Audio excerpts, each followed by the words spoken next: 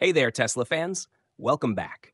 Today, we're diving into one of the most exciting updates in the electric vehicle world, the 2025 Tesla Model Y, or as it's now called, the Juniper update.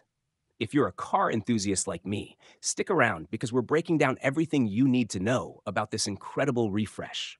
First up, let's talk design. The Juniper update isn't just a little touch up, it's a full transformation. We're talking a sleeker front end with slimmer headlights and updated taillights that give it a fresh, modern edge. This new look brings it in line with the recent Model 3 refresh, known as the Highland update. So if you're a fan of that, you'll be thrilled with what's coming for the Model Y. But it's not just about looks. Let's check out the inside. The interior is getting a serious upgrade too. Think of a revamped center console with dual wireless phone chargers and upgraded seating options, possibly with cooling features. Plus, there's a new steering wheel design that replaces the traditional stalks with more buttons, so you'll have easier control of everything right at your fingertips. Now, let's get to the part that really gets our adrenaline going: performance.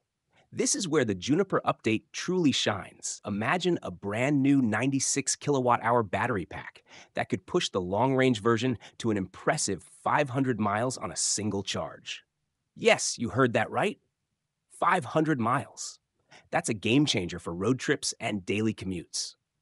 Imagine cruising along the highway without constantly worrying about finding the next charging station. And it doesn't stop there.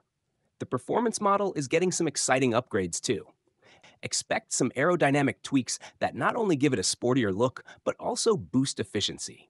This means better handling and an even more thrilling driving experience, whether you're in the city or hitting the open road. Speaking of thrill, let's talk acceleration. Rumor has it there are upgrades to the powertrain that could mean more horsepower and torque, giving you quicker sprints and a snappier feel behind the wheel. If you're a fan of that instant electric torque, this update is going to make your day.